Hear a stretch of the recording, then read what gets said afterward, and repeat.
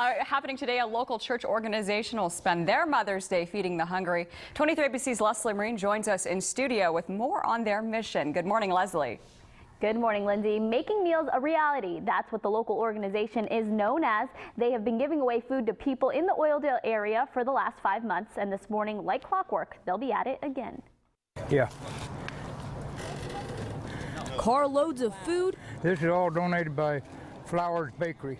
At almost 80 years old, this is what Pastor Jim Jones has always wanted. We had a vision. I guess my dad had a vision, and he just wanted to feed people, and that's what we're doing.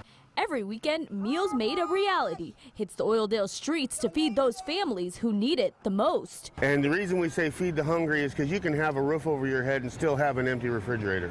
The organization, which only started back in January, has already seen a major support from community donors.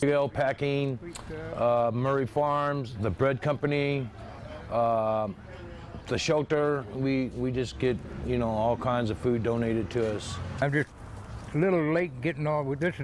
Like I said, this is the second carload. And with people picking up food by the dozens, the goal is to continue making meals into reality.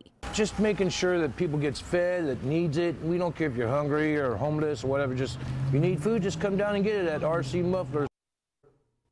And today's food giveaway will start at 8:15 this morning until food runs out at RC Mufflers at 701 Roberts Lane. Lindsay, the organization says they hope to find more food donors and volunteers in the next several weeks in order to continue giving away food.